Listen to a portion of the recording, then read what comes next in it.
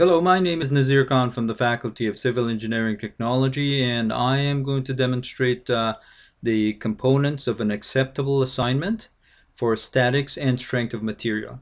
As you could see, we have a problem on the screen.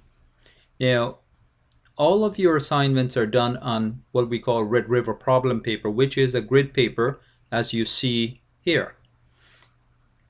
The course name goes in this location. Of course, if you're in the day program, it's statics and strength of material. If you are in the distance education, it is going to be statics or strength of material. One of the two goes into this location. You have to print with block letters. Up here, you're going to put the term that you're working in. And with the day program, you have C1 to 6 or C1 to 7. So then you would put those in there. Your name as a student goes into this location here, and you're going to print in block letter. Everything that you write is going to be in block letter printing. You're going to have your first and last name here. You're going to place the date that you're going to submit the assignment. And in this case here, you have example 2, which is the actual problem that we are working on. It could be question 1, 1B, 1A, any of the, but whatever you're working on goes into this particular location here.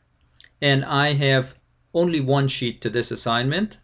Okay, it is 1 of 1. It could be 1 of 2, 1 of 3, or 2 of 3, any of those. But you have to fill out the entire header of the assignment. The next thing that we're going to look at is you have to have the original problem on your problem paper.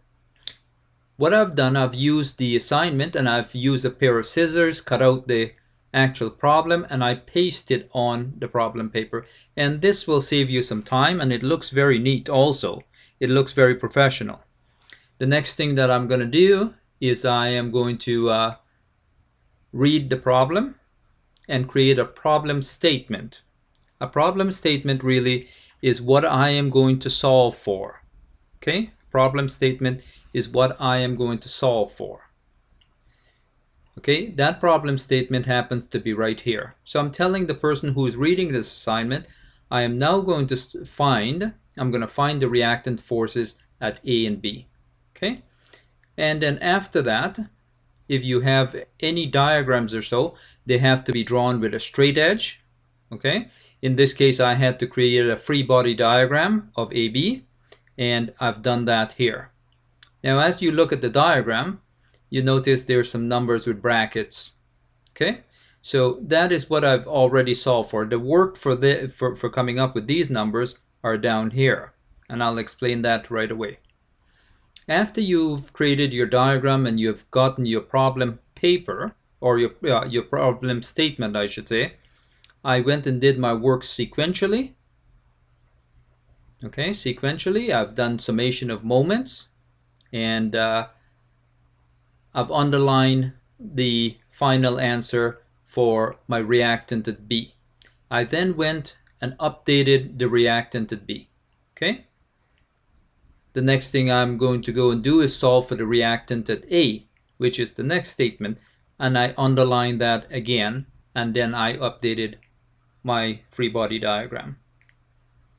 The last thing that I'm going to do with an assignment, I'm going to do a summary. Now, most of our assignment has a summary page, so you don't have to do this part if it has a summary page. But if it doesn't have a summary page, you should do a summary at the end of when you finish the assignment, and you put that summary page right up front. That should be the first page that the instructor sees. Okay? Just a quick summary of the assignment again. You're going to fill out all of the headers. The original problem will be under the problem paper. You could cut it out with a scissors and paste it on, or you could print it all on and draw all the diagrams with straight edge. You're going to create a problem statement, and you're going to sequentially solve this problem and block in or underline all of your answer, and you are going to have a summary at the end. Okay, thank you. I hope this helps you with getting started with your assignment. Bye-bye.